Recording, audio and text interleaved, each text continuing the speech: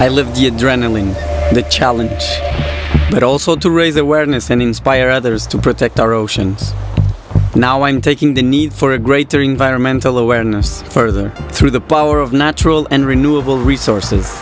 Yes, I'm harnessing the power of wind with my kite, of course, but also the energy from the sun and the power of moving water.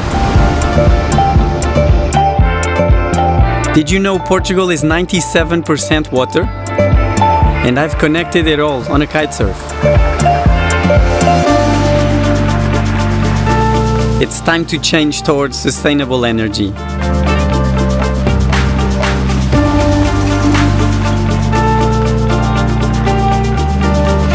If I can make it in these extreme conditions, then we all can.